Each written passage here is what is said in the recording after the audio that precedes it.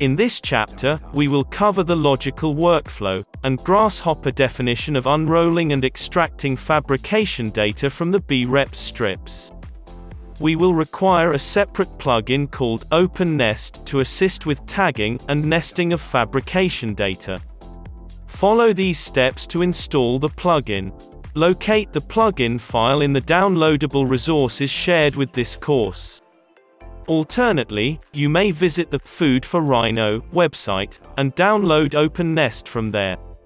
Open the plugin folder and copy all the files. In the Grasshopper menu bar, go to File, Special Folders, Component Folders. This will open up the library folder in your system's file manager. Paste all copied files into the folder. Check the properties of all copied files to see if any of these files are blocked. If they are, check the unblock options, and hit apply. Repeat this process for all copied files. Once it's done, save your Grasshopper and Rhino file, and restart Rhino software.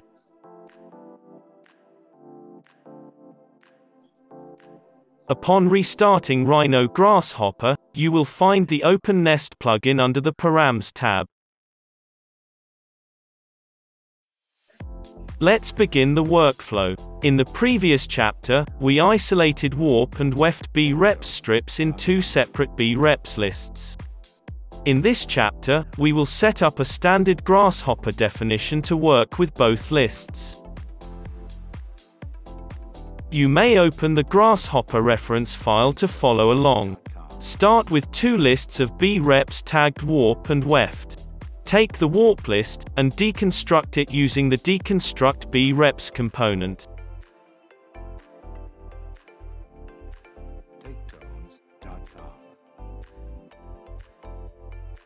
Take the list of faces from the output, and use shift list to shift each branch by one index.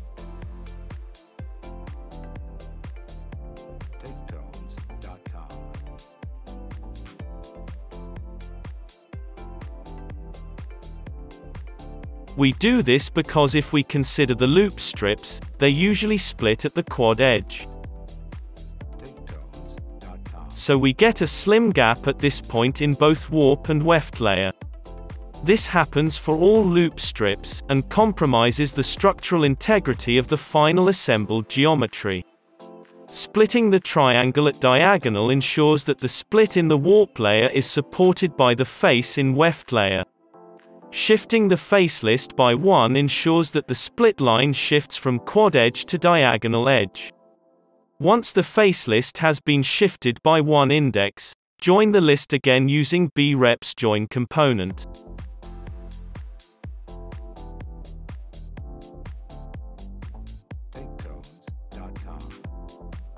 Collect the joined B-reps into a B-reps container component.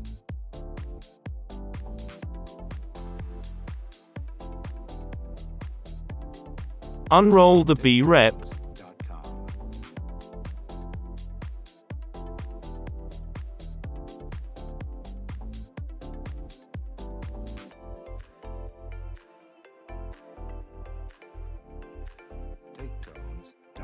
We notice that all three-dimensional B-reps have been unrolled into two-dimensional planar B-reps. To extract the fabrication's profiles, use B-reps edges component, and isolate the naked edges.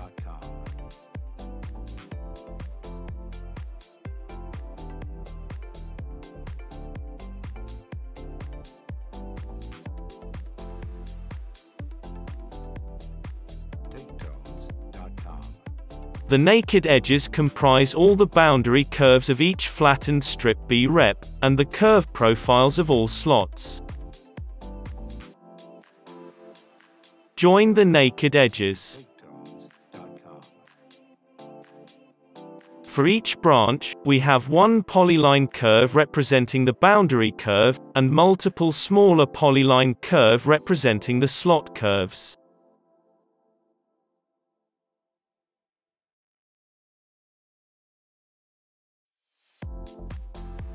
Use the curve length function to extract the length of each polyline curve. Connect the length output to the sort list component, and the polylines into values A.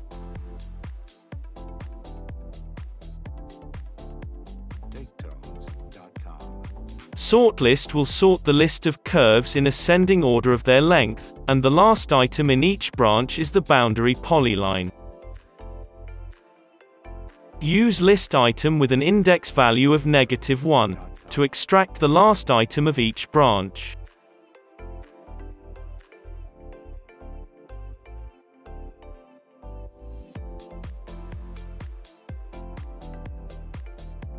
This list of polyline curves is the main cut profile.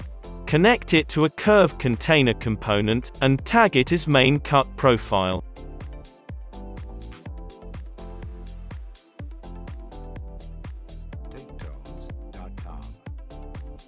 From the sorted list of curves, cull the last index by reversing the list.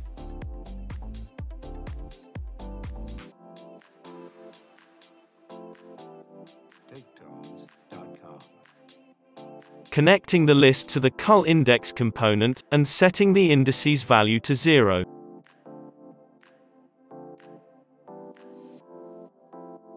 This gives us all the slot curves. Connect this cull index output into a curve container component, and tag it as slot curves.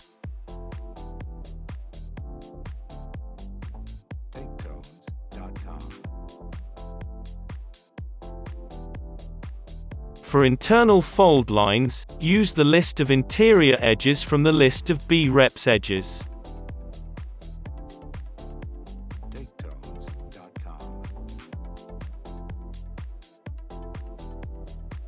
Connect the interior edges into a curve container component, and tag it internal fold lines.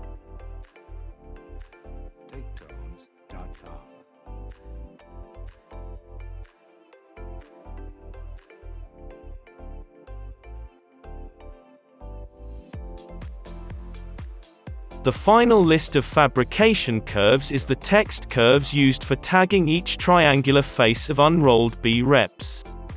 For this, we need a list of texts to describe the tags, and a list of planes to place the texts over each face.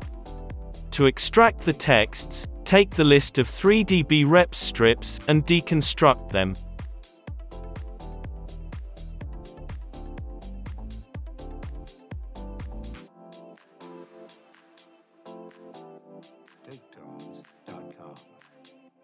This gives us a list of faces with 48 branches with multiple faces in each.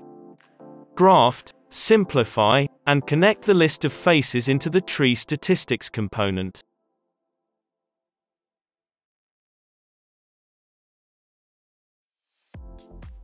Paths output from the tree statistics component gives us a list of numbers that can be converted into text, and used as tags. Pull up a panel to read the paths.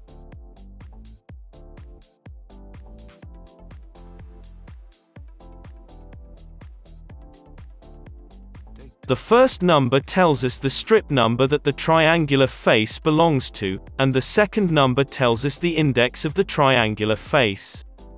We can remove the curly brackets, and replace the semicolon with a hyphen using the split text component.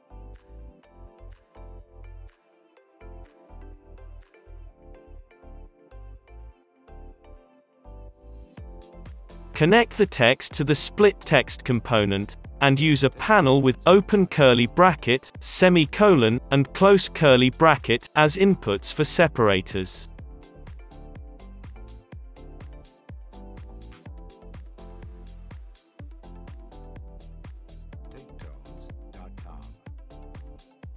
This gives us 4 outputs for each text.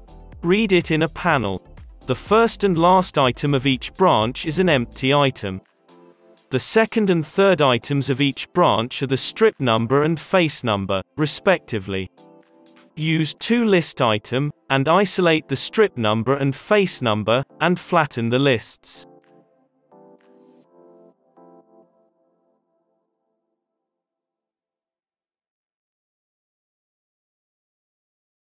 Then use concatenate component, and connect strip numbers into fragment A.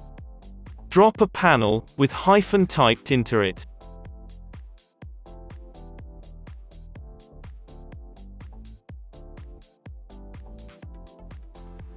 Connect this panel to fragment B input.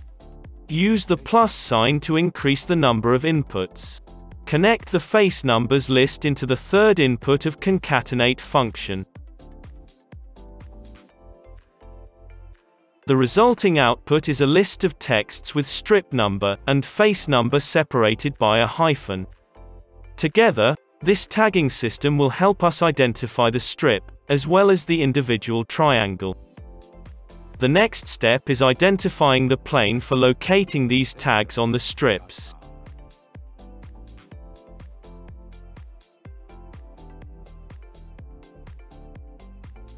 For this, we will identify a point just above the slot curve on each face.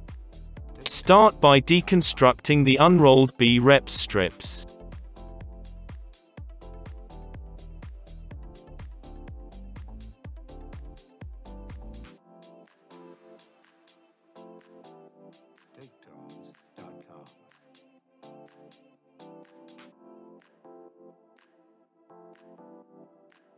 Take the list of faces and deconstruct it again.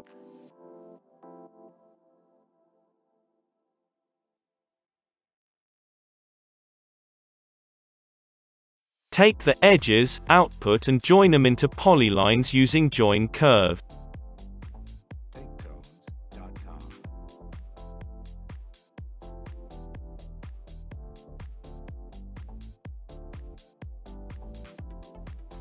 Use the curve length command to get the length of polylines. Sort the polylines using the length values.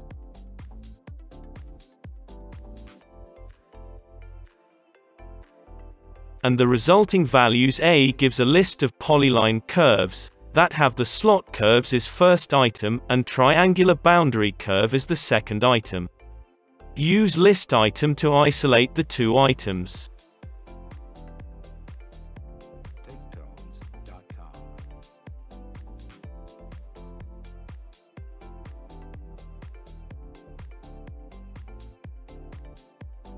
Out of them, find the midpoint of the first item, using the polyline center function.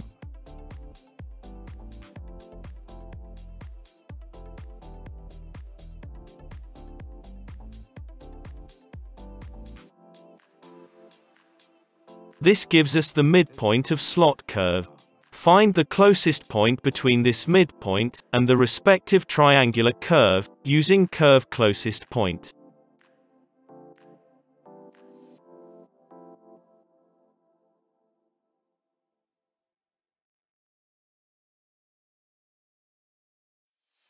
Construct a vector 2 point between the closest point and the midpoint.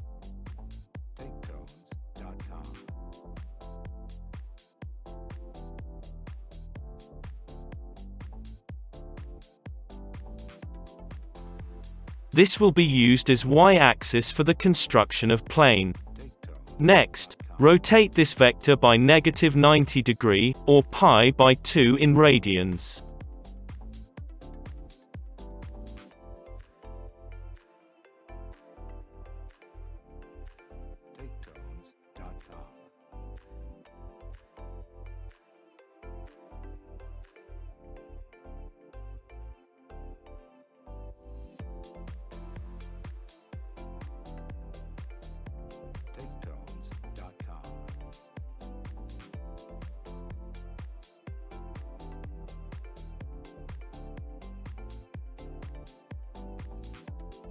Use the default Z vector as the rotation axis.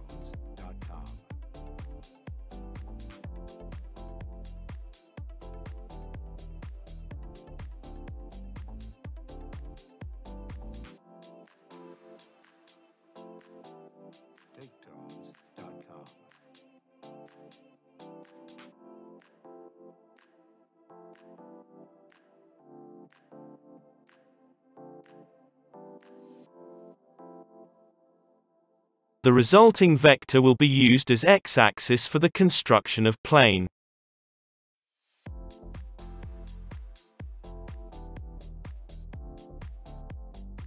For the origin point, move the midpoint by 1.5 unit in vector y direction.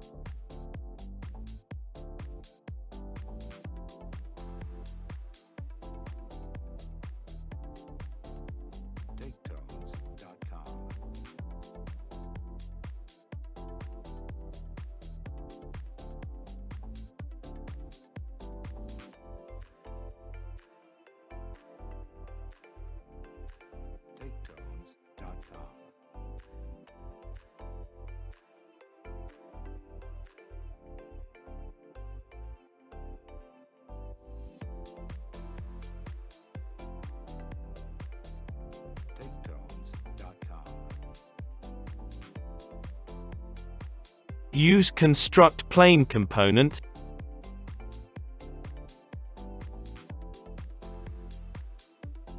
and connect the origin point, x-axis and y-axis.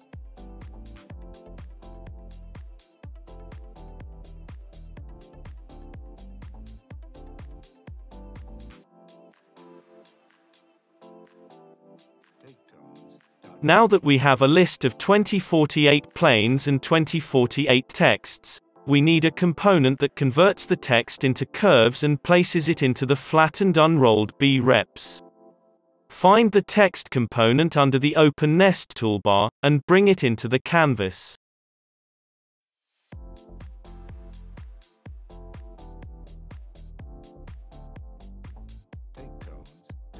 Graft and simplify the location and text input without connecting anything to the text component.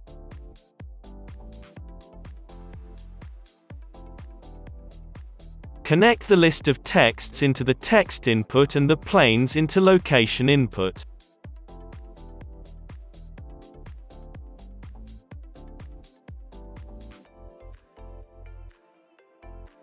Set the size parameter to 2 units.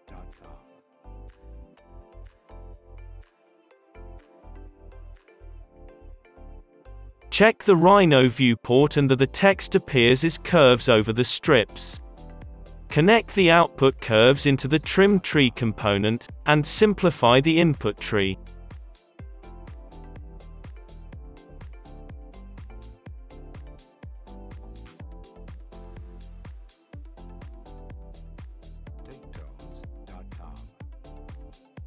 This will ensure that all text curves belonging to a single strip is grouped under a single branch. Collect this trimmed list of curves into a single curve container component and tag it text curves.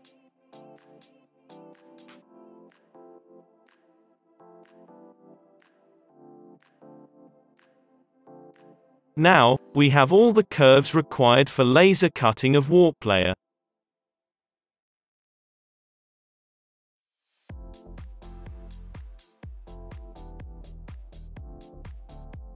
Copy this entire definition and replace the initial input B-reps list with the weft layer.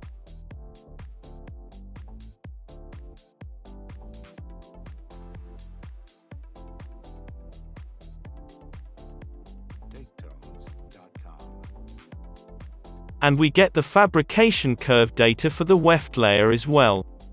In the next chapter, we will cover the nesting of these curves into rectangular boundaries representing the maximum size of the sheet material used for CNC laser cutting process.